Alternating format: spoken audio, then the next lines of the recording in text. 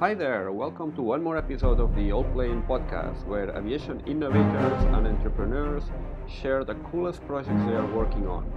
And remember, you can find all the previous episodes of this podcast as well as many other aviation stories on our website, Allplane.tv. That is Allplane.tv. Today on the podcast, Equator Aircraft, an electric seaplane startup that, despite its name, is not located anywhere near the equator, but in the much colder latitudes of Norway. When Tomas Brødreskift was a boy, his father self-built an aircraft.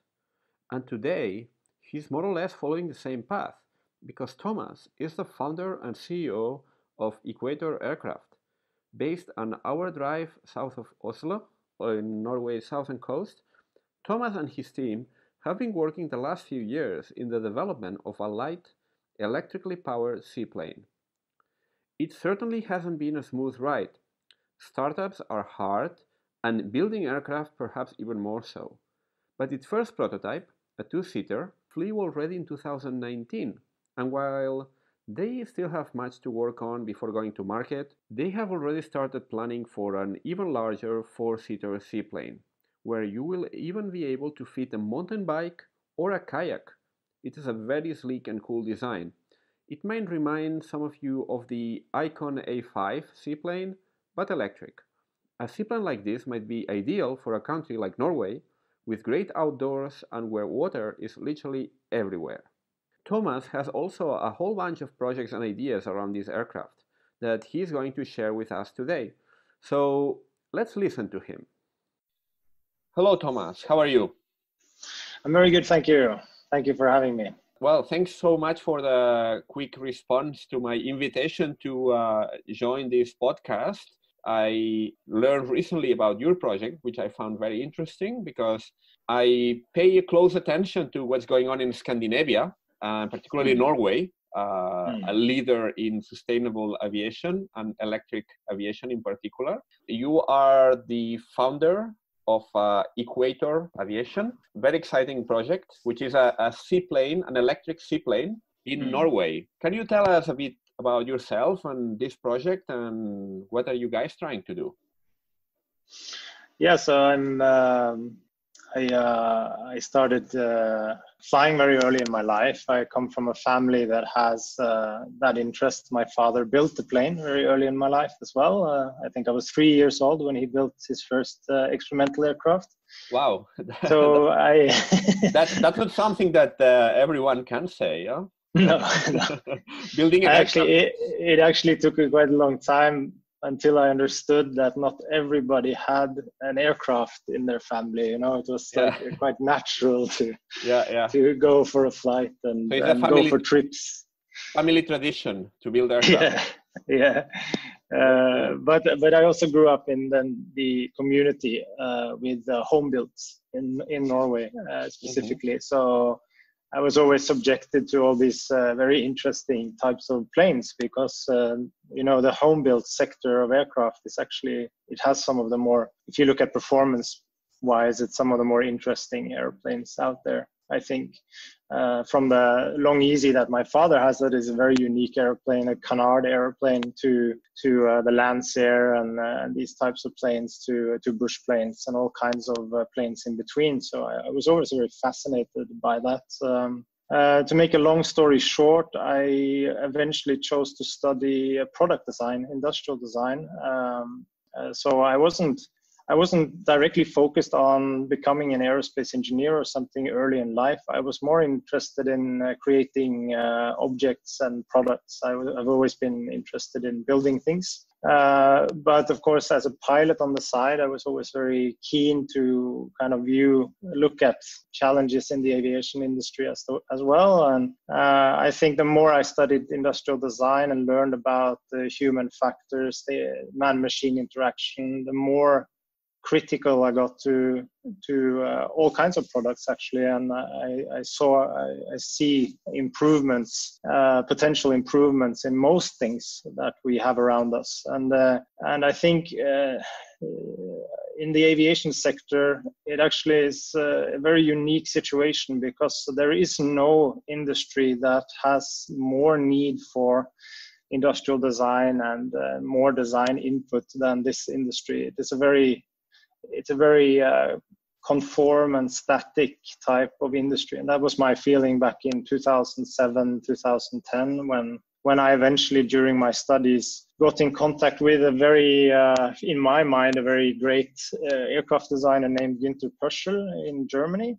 I studied both in Norway and Germany, and he introduced me to some of these very, very interesting seaplane concepts that he had worked on through his career. He was an older guy back then, coming up to about 80 years old. And I was firstly blown away because I hadn't seen any of his airplanes throughout my life. You know, I'd seen magazines and watched everything that happened since I was a kid, and I had never seen his aircraft.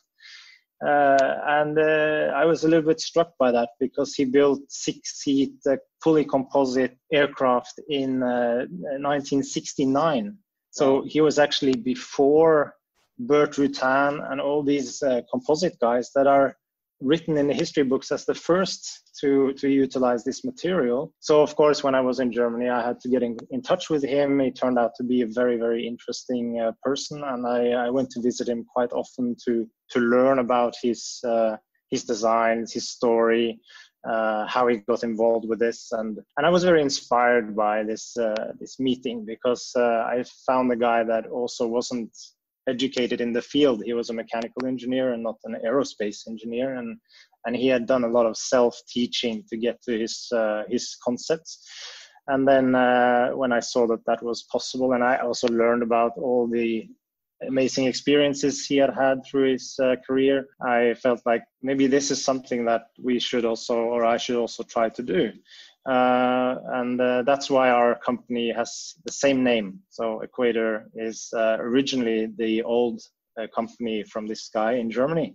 Okay. So we are trying to kind of continue a little bit the legacy of Günter Pöschel and his aircraft as well. Yeah, actually, that's one of the things I had noted down to ask you during our conversation, because your name Equator, but you are based in Norway, which is a bit far from the equator. Actually, as far as it gets, actually. And where are you based in Norway exactly? In what part of Norway? So we're based we were based very close to Oslo, but now we have moved down to Tønsberg, which is about 1 hour south along the coast on basically the west side of the fjord going into Oslo. A small little airport there where we have a hangar and an office. Norway, well, looking at the map, it looks like an ideal place for the seaplane, right? Because you have all these fjords and it's amazing. If you look at how much bodies of water it is, it's incredible. You have 450,000 freshwater lakes. I was surprised myself that it was this amount. That's one thing, and with the fjords, you get this huge coastline with the fjords. You know, in kilometers. So it is a good place.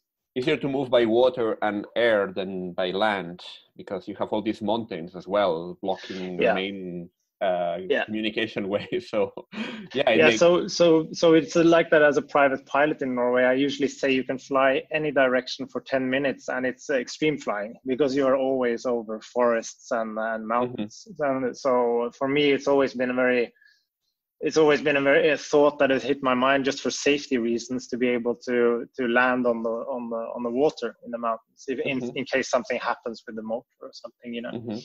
So you've been working on this project for already a few years. Actually a long time, really, because if you look, when I went to Germany and met this guy, I went back to Norway and finished my diploma, and my diploma master thesis was this concept for this aircraft. Okay. I took a lot of his ideas and I mixed them in with more industrial design focused ideas, a lot of interesting cockpit ideas on how to simplify the experience of flight, etc. And I merged this together in this concept that I call the P2, which is a smaller version of the planes that Günther originally made, which was made more for my category of type people that I knew that flew. So it's a small sport aircraft, similar to the Icon in a way. A two-seater, 700 kilos, max takeoff weight, etc. It's in the same category. One thing that stands out, I must say, is that the design is very sleek and very sporty and has very nice lines. Of course, I'm going to post some pictures and video in the show notes. But what can you tell us from a technical point of view? It's the aircraft you have designed so far. It's a prototype, right? So it exists. It has flown. It has flown already in 2019, right? Yeah. It's called the P2 Excursion, and just to give a reference to the listeners, if they are familiar, as you mentioned, the A5 Icon, which is a similar concept, but yours is electric. So it's an electric aircraft, although it has a version, you can add a range extender, which can be powered by biofuel. Yeah, I have to explain a little bit there because if you can imagine back in 2010 when this concept was developed and designed, the situation back then was that there was almost nobody doing electric planes in this category. So for me to envision a type of concept that could come to market quite fast, I knew that it wouldn't be possible on 2010 battery technology. And that's why we started working towards doing a hybrid system. And we spent a lot of time trying to make a generator that would fit and that would weigh the right amount and everything you need to make a drivetrain like that. But I have to admit that the idea was always a pure electric aircraft because we all know that the batteries are getting better. But because of the timing and the way things was back then, it didn't seem like that was possible in the short term. And I wanted to make a system that could be commercialized more rapidly. And we found a generator that could also do all kinds of kerosene, biofuel, jet fuel, everything kerosene based, which was very interesting to me as basically a Vanco running a generator. But I have to admit also that the hybrid systems are extremely complex. It ended up being a very complex and long project where we have not yet tested it enough to feel comfortable enough to put it in the plane. So we ended up, I think 3 years before the first flight, we ended up shifting our strategies a lot because things had taken a long time. We had been building and designing for 6 years and then we figured, okay, how can we get in the air as quickly as possible? And then we just put batteries inside. But the aircraft is basically ready for the hybrid system. It has a fuel tank, all the systems around the fuel tank, the fixtures for the motor, and all these pieces, the engine box inside the plane, and everything is ready. So it was probably many thousand hours that went into dealing with the hybrid. But we ended up testing electric, and today it seems like, with today's battery state, we're approaching 250 watt hours per kilo. It's really starting to look like we can actually make a viable electric aircraft that we don't need a hybrid for. And because I know now the complexity of the hybrid system as well, I'm not sure if I would recommend investors to kind of put money into that at the moment. I would rather do a pure electric drivetrain simply because the mechanics of it is just so simple. The tests that you have on YouTube, that you can see the videos, they are all electric. Those flights were all 100% electric. And to recap on the technical characteristics of the P2 Excursion, so it's a two-seater. So it's a pilot and a passenger. It's an amphibious plane, so it can land on water and on land. I saw some numbers and I was quite impressed. It's a 200 kilometer range Yeah, it would be with a state-of-the-art battery pack. We still have quite an old battery pack that is getting older, all the time. So we don't have a battery pack that is optimized to fly a long endurance. But we get about 35 minutes on this particular pack right now for testing. And when we fly at 120, 130 knots, so of course you get some range out of that. But it's not 200 kilometers on this prototype right now. But if we exchange the batteries 1-to-1 with new cells, we would get more similar range to that, I think. But I also have to say that because the aircraft was built in the fashion it was, the way, it was in a small garage. We were only a few people, and we used a lot of hand layup methods with the composite. It's not high-end pre-preg finished molds and everything, and machine molds. It was all moldless construction, etc. So you gain a lot of extra weight through that process. So the aircraft is actually heavier than it would be in a production version as well. So we don't have so much. We can't put so much extra batteries inside. We're kind of on the limit there. So it's really just for testing purposes and to use it as a demonstrator for technology. We spent, composites. I think, composites, carbon composites, all around. So yeah, you can say it should be lightweight, but when you do the hand layup and you don't use vacuum molding a lot and things like that, you get 10 to 15% extra resin in all the parts you make, more or less, because you don't get this pressure. So automatically the weight will be a little bit higher in the end, and that is a limitation in this prototype. And it was also a learning process for us, right? Because it was the first aircraft design I made, and all the other in the team had never done a plane before. So we were doing a lot of trial and error throughout the process. So you're building a part that you have to change, and you change it 3 times, and then you add, of course, materials and stuff. It's not very optimized, but you do what you have to do to get in the air in the end, right? And that's the most important point, is to prove the concept. That's what I wanted to do. And you build it yourself, both the airframe and the engine? The engine was designed and developed by Engiro in Germany. So we commissioned them to build a 100 kilowatt electric motor back in 2012. We got some state support then, so we got a little bit of funding through the Norwegian state, and that was used to develop this motor and the batteries and the controlling unit, etc.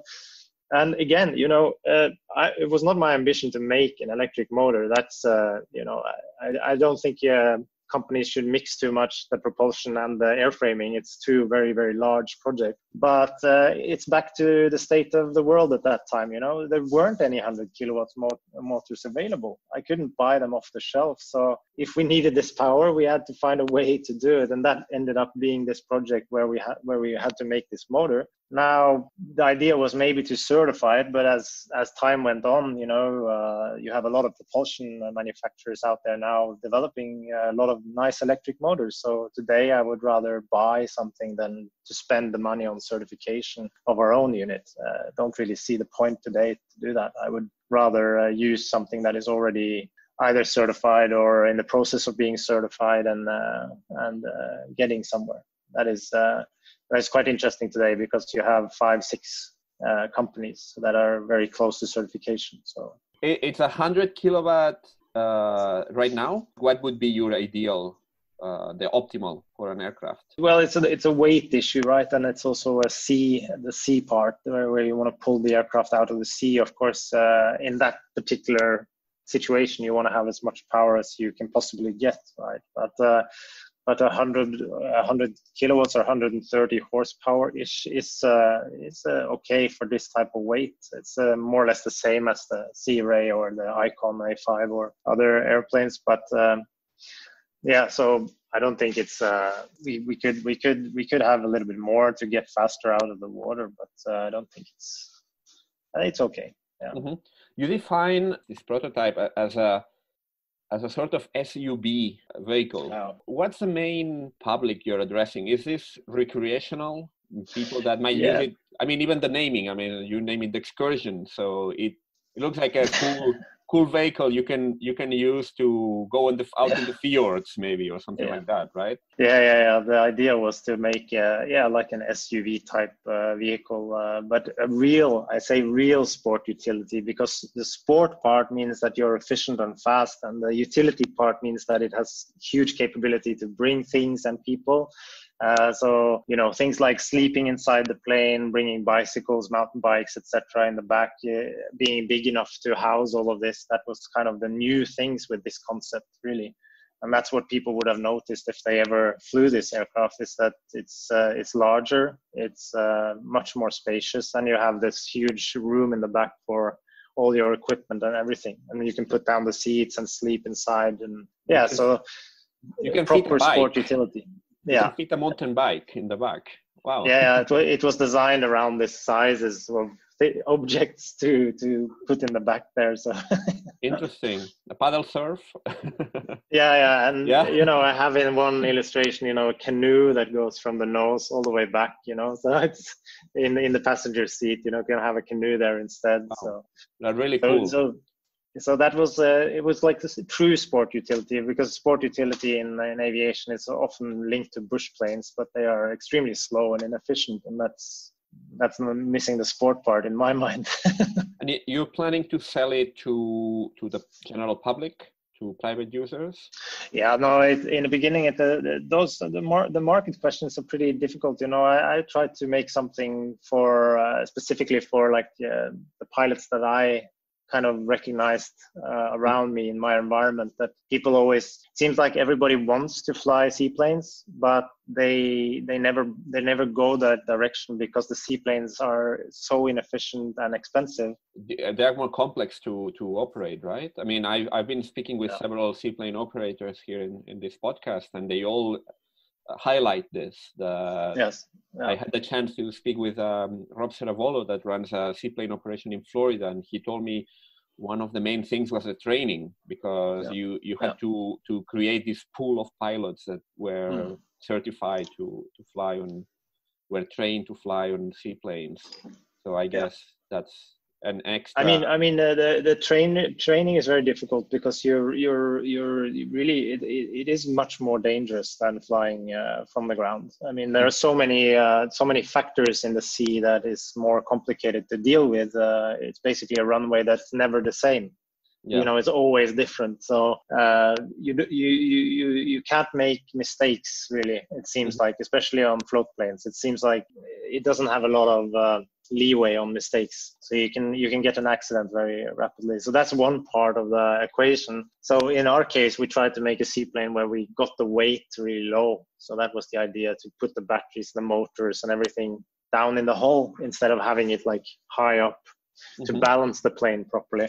And then, of course, we have this float wing idea that Günther Pöschl also suggested, and also was used in other aircraft like the Coot aircraft and other planes through history. But it's basically a wing that floats in the water. So the Russian company Beriev also uses something similar, and that's to be able to go away from all the extra geometries you need to stabilize this plane in water, and that's the hard part with seaplane design, is to be able to reduce the compromise between land and sea on all aspects, really. You try to reduce the compromise on performance.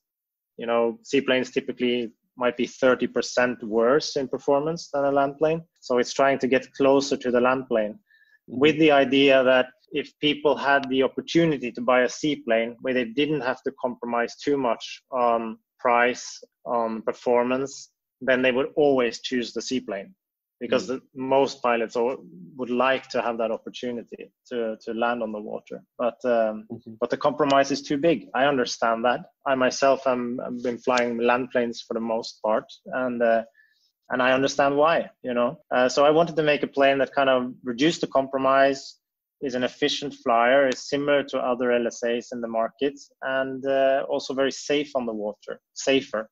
It's not an aircraft you use in big waves or anything like that, but it has the capability to land on water when you need it, or you have the safety factor of flying in the mountains. If something happens, you can land on the water, etc. Do you have a price range for this to go to the market?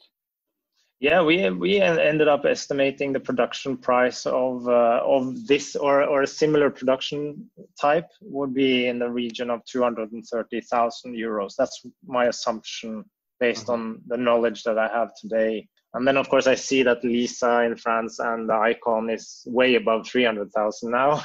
So I also acknowledge that maybe I'm underestimating some of the processes in production. The costly part of doing composite aircraft is labor. It's labor intensive. We don't have machines to do the work. So there's people putting the fibers in the molds and putting the resin in, and it just costs a lot of hours. And Norway, it's a particularly expensive country to make things. Yeah, it wouldn't make sense to do a large production line, I think. But it depends a little bit. When you look at price points in the 350,000 range, then you're starting to get into a world where it could be possible in terms of our calculations. But that's not where we want to be if we want to compete with other LSAs on the land market. The high-end carbon composite two-seat LSAs, the highest prices are around 220,000. Sorry, when you say LSA, what do you mean? Light sport aircraft, okay.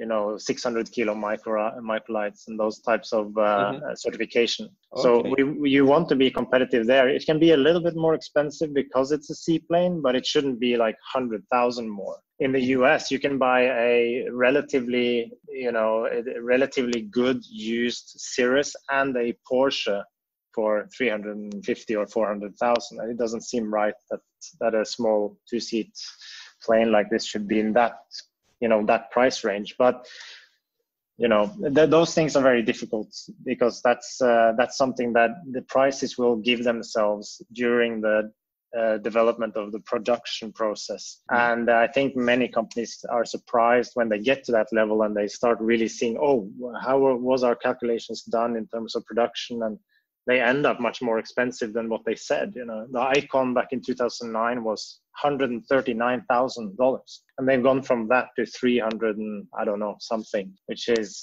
remarkably more expensive than they promised their first customers.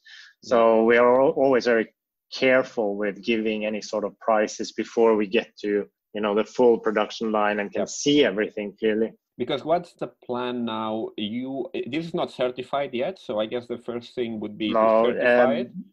To be quite honest with you, we've published a little bit about this, but the P2 had a lot of issues on the water. We had problems with the sea wings or the float wings that we designed. So we went in the water mid-2019, started to test the airplane and found out that there's something wrong. The bow wave is hitting the wings, and we didn't dare to try to take off. We didn't dare to go above like 30 knots in the water. It was looked too dangerous, basically. So we ended up doing a lot of tests on scale models again, like we normally do in the beginning of a process, and try to figure out if there was something we could do with the hull. So we found a solution. So that would be one direction to go, is to change the hull a little bit to accommodate to land on the sea. That's why you don't see any film of it landing or taking off in the sea, is because, frankly speaking, it did not work that well, and we are changing it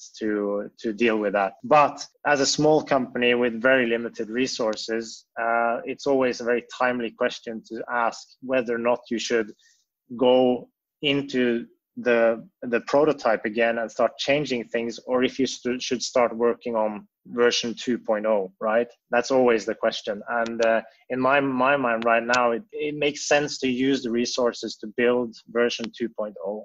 Really, if there were funding to say, we want to demo this particular prototype as quickly as possible in the water, then we can go ahead and do that kind of plan. But right now, it looks like I'd be more interested in maybe building number 2, because it's not just the water part. Once you start flight testing, you also find other things you want to improve. So there are we have a long list of things that I want to improve with the plane.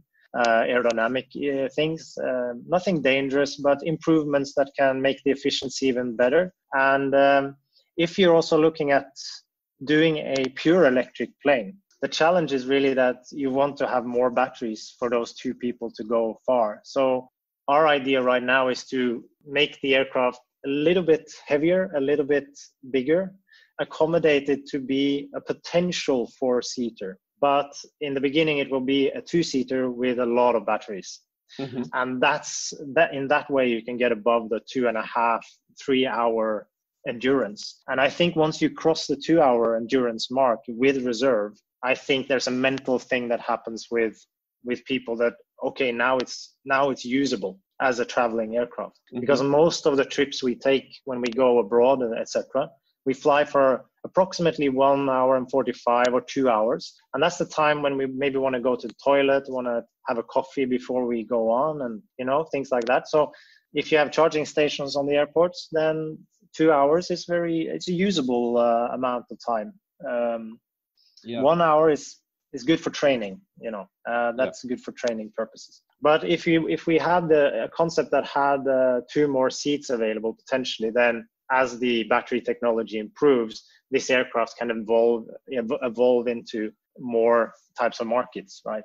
Yeah. Is this the P4? You have on your website a mention to a hypothetical P4 aircraft with larger the temporary name is just X4 now, because the P actually stands for Puzzle, which is the original Equator design. But this new one will be more in line with, let's say, it has a lot of our own assumptions and ideas. Yeah. It has, we already lifted the wings, so it has a mid-wing, a small float on the tip of the wing, etc. So there are many changes that we've made. Yeah, sorry, I said P4. It's actually X4. Yes, X4. I remember having read it somewhere in your website, but. So when we go out and introduce this to investors, that's what we propose to them, is that we spend the funding to do the X4 basically as the production version of the prototype. You're a startup company. Are you privately funded? Are you looking for new investors now? We had the first seed round in beginning of 2019, and it was a crowdfunding scheme. So we did that. But because of all the things that happened with the prototype, and because the efforts of doing the funding, and because of COVID, I mean, we did not get to the goal with that last year. What was the goal? To get funded, to get more funding. What figure specifically, if it can be shared? There are various figures, but to be able to do the full, let's say, an aircraft from start to finish, we are looking for in the realm of $1.5 million to begin with, US or euros approximately, in that scope somewhere, and that would bring us to a state where we have a more or less production ready prototype, and then you would need more funding to do a production line, but that's basically what we've been looking for. But we don't have a CFO in the company, so it's all just us trying to reach out to people and things like that. But to be quite honest, I also didn't feel ready last year to do it because of it was kind of a disappointment that the P2 didn't work that well in water. So we had to kind of regroup and figure out how we wanted to proceed. And it's not until now that the X4 is kind of materialized to a level where I can say, okay, we are ready to build it. And then we will try to talk to partnerships again and figure out how to fund it. But last year was not a good year. I mean, everything closed down, and investments in aerospace isn't exactly the most attractive.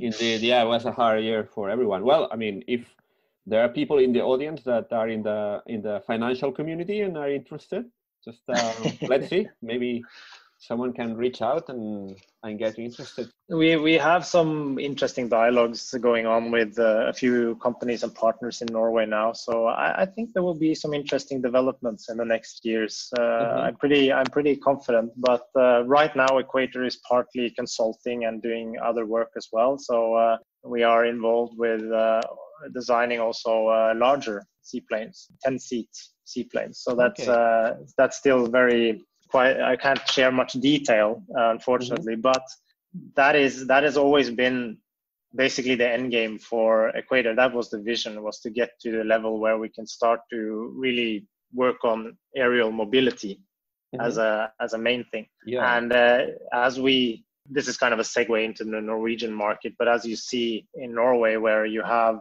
90% of the flights are less than 1 hour, these aircraft are flying from very small hubs across all of Norway. There are about, I can't remember, we have quite a lot of airports. Actually, I must say, in the coming days, I'm going to have here in the podcast one of the top executives of Avinor, which is the Norwegian airport authority. Dag Falk Pedersen, maybe, or? No, he's the CEO, but the CEO, yeah, I cannot say much yet because it's not 100% closed yet, but possibly we're going to have the responsible from sustainability area, because Avinor is making a big player in when it comes to pushing forward the sustainable aviation agenda in Norway and in Europe. And we're gonna talk about how all these large network of airports in Norway, it's expected to be a major fact in electrifying aviation in Norway, and how the conditions of the country are perfectly suitable for this type of move. And the point is that if you can make a lot of seaplane hubs, you could go very much directly from city to city in Norway. And there are many routes that would be very profitable if you can make an efficient route. And the whole point with going electric on that kind of realm is there are 2 points. One is the noise level, so that you can get closer to those cities. But the second thing is really that the cost level goes down so much, 60-70% on the maintenance of the aircraft, if you do composite and electric in the same job. They can't. It's 60-70% compared to conventional seaplanes. Yeah, not with land planes, huh? Because seaplanes not with land planes now. But if you look at today's market, the way it is, it's run by a lot of very old concepts. So you have everything from Beaver to Cessna 206s to Cessna Caravan. And then there are some new ones on floats, Kodiak Quest, etc. But all of these were aircraft that were never designed to go in the water, really. They are land planes that have been modified with floats. And that's why when you go into salt water with these airplanes, the designers never had that in mind. I think that they would operate in a saltwater environment. It's all metal. So you have to take it apart and check it many times. And when it corrodes, the parts, of course, are super expensive. Engines get damaged. And you have to always make sure everything is lubricated, everything is covered. And it's completely different from land planes. So when we did cost analysis on these types of operations, I was shocked to see the pricing or the cost of operating a small Cessna 206, for instance. It's very, very high. And that means that you don't really have much margin. You can't make a lot of money on that operation unless you have thousands of planes or many planes and fill them up all the time with some fixed revenue streams like cargo, or like they do in Canada. In Canada, they have companies that can make money off it, but it has to be continuous revenue stream of fixed contracts, basically. That would be a huge transition to electric, because the electric planes would reduce this price to a level where you would earn money on 2 passengers. You would earn money maybe even on 1 passenger. And that's where you jump into the realm of on-demand taxi services, right? So that's interesting. The savings would be because being composite and having less moving parts, it's going to be cheaper to do the maintenance. Or are there other factors? First off, you have to design a plane that is fully composite, right? So the only metal you're using is some titanium, but the rest is composite. If the aircraft is completely plastic, it could run for 100 years in salt water without getting destroyed, right? So if it's designed from the onset to take a saltwater environment, then it would be very, very different from what exists today. The second thing is the electric drivetrain, which is it's just very, very simple. You have one moving part. You change the bearing every 10,000 hours and make sure it's watertight and everything. That is a huge difference from what we have today in the combustion realm. So if you even look away from the green part of it, which is the biggest selling point, it's huge from a mechanical standpoint and a sustainable standpoint, sustainability standpoint in running a business, basically. So there's money to be made, and that's why I believe in it would be easier to get investments for a larger commuter aircraft than maybe a small sports plane in the beginning, because frankly speaking, it's a great business case. That's what we're seeing right now. Yeah, I had on here on the podcast a few days ago the founder of an Australian seaplane operator, and he was talking about all this cost and the corrosion. And he said, literally, it's like a war. We are at war with the seawater. Exactly. It requires huge maintenance for every time the airplane hits the water. And you can also use a metaphor like a fireman putting out a fire here on this side. And when you've done that, immediately there's a new fire there. It will always be like this throughout the plane, right? So this is what we need to get away from to be able to make seaplanes an attractive financial direction, right? And the electric and the composite technology of 2021 has the potential to do this. And that, I think, will be what hopefully will be the legacy of Equator, is that we managed to get involved with that, develop these products, and also change the way that we use aircraft, really, because that would shift the way that a whole network is done, potentially. Interesting. It's very, very exciting, that part. On your website, you mentioned that you are cooperating with a Danish seaplane operator. Nordic Seaplanes. Nordic Seaplanes out of Denmark, which I think they run the route between Copenhagen and Aarhus, which is the second largest city, I think, of Denmark. Which is across the water. So one is in the mainland, the other is in the island. What's the plan here? I mean, it's to research these larger seaplanes, or? Yeah, so we think as designers, we think it's very important to really get to know the end customer in a way, because for instance, in this case, the idea would be to have a cooperation where we are with them, and we try to document very closely the operations in detail. We try to figure out what are the complications of using, in their case, a twin otter on floats. What are the pain points in their daily operations? What are the cost drivers? What are the things that we can solve? And if we have a kind of a partner like this, and maybe another one as well that is a potential end customer, then we can design something that is more in line with what they want, right? So it's really important to have this early in the design process, and that's why we partnered, because first of all, they are interested in electric because they are operating so close to the city. So it would be good for them to be able to have that as a potential future scenario. And on our side, we really want to make the best possible product. So all the information we can get from them on their operations is valuable to our process. And that's how we got in contact. And it really was the manager there, Lasse Rungholm, who reached out to us and explained that he was very interested in going green at some point, especially because Denmark also has incentives in place for companies that do that. So he was wondering basically how long could it take to make something that we could use on these routes. And we had some exciting conversations, and we will continue as we conceptualize this larger aircraft and make sure that we hit kind of the points that they are interested in. Mm-hmm.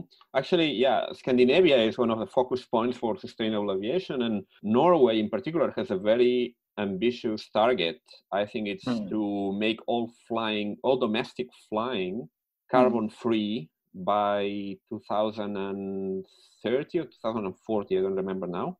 but 240. Yeah. So, I think it's been the first country that has set up a specific deadline for that. And there's a number of initiatives trying to push forward this electric and more than electric, I mean, sustainable flying agenda. How do you fit into this whole program?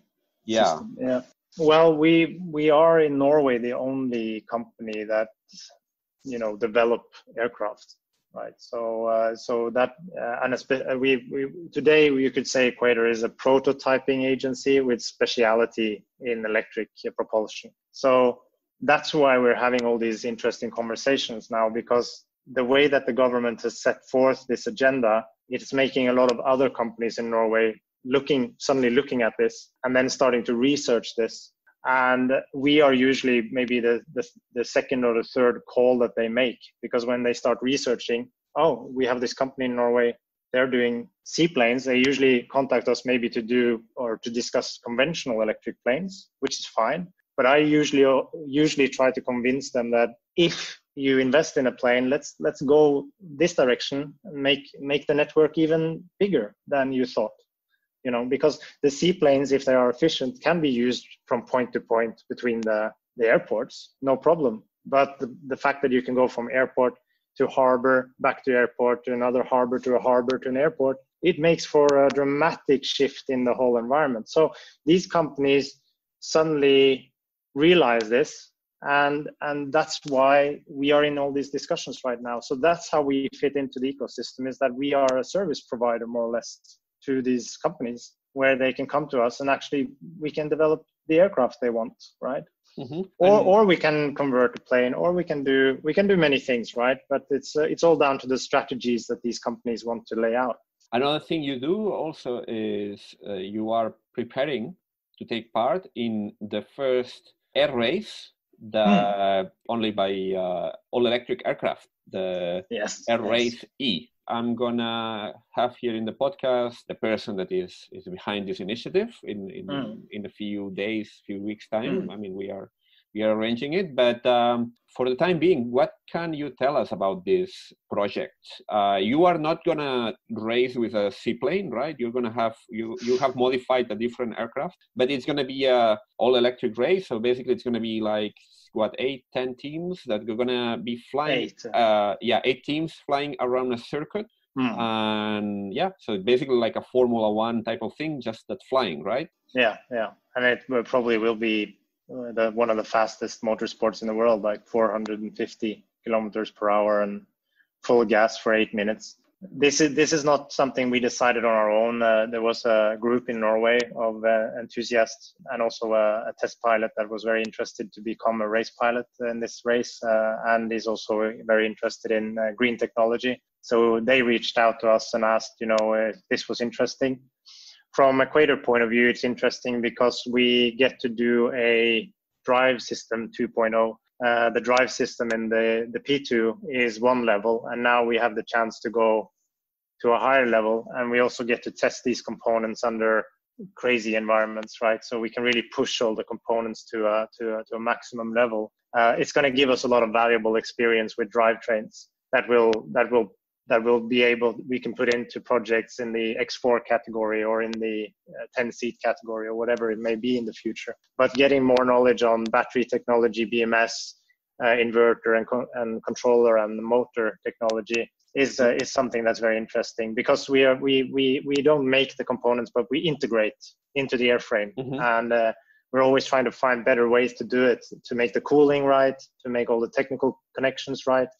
So this gives us another opportunity to just benchmark ourselves a little bit higher. And because it's a second system, we also believe we can do it very rapidly and efficiently and get this aircraft in the air very quickly. It's a conversion project, right? So we found not an electric, but a race plane in Norway. A year ago, actually.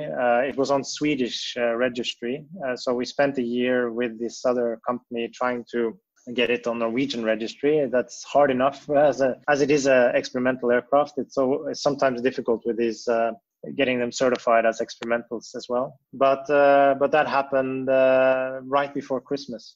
So we test flew this a few days ago, and we published a small video online. And the idea with it is really we want to publish much more from this process, because we are dependent on getting sponsorships for this project. So we have some private investment there, but we want to fund it up with more sponsors. So we probably will do more publishing around this project on the process as well. Yeah, so sponsors out there, you've heard it. So yeah. If you want your name on this, yeah, no excuses. They can reach out to you and sponsor this very, very exciting project. They're planning the first race in 2022, and I think that they want to have a test race at the end of the year, like October, November, maybe in Spain even, where you are. And then the challenge really in this project is that the air racer has to be airborne latest July, August to be able to make that date. So it's a very, very short project. So we have a lot to do with that. Mm-hmm. Yeah, hopefully I will be able to learn more about it when I interview here in the podcast the founder of this project. So hopefully we'll be able to share a few more details. Oh yeah, you'll learn everything. Yeah, it definitely can raise awareness of all the work that is being done on electric powertrains and electric aviation. In the meantime, it's very exciting. It's very exciting, and it's developed so fast. The last 10 years, it's expanded exponentially. From when I started, when there was nothing in the big fairs, to today, there are hundreds of companies. So it's an exciting time to be in aviation and doing design work, for sure. In the meantime, for people that want to learn more about Equator, what's the best way to find out? Can you share the website, other channels you might have, YouTube? Absolutely. Yeah. It's equatoraircraft.com, one word. And if you go to Instagram, Facebook, Twitter, then it's all Equator Aircraft, one word. And then you'll find our sites. And we didn't publish much last year, but this year we are going to try to increase publishing and showing a little bit more of what we do. We'll keep an eye on it. Thank you very much, Tomas. It's been great to learn about this very exciting project, and wish you all the best with all these efforts, the racing, the fundraising, and the new iteration of your electric seaplane. Thank you very much. Before you go, and if you like this podcast, a quick reminder that it would be absolutely great if you could please give it a rating on Apple, Spotify, or whichever platform you're using, or recommend it to a friend or whomever might be interested. Thank you very much, and see you soon.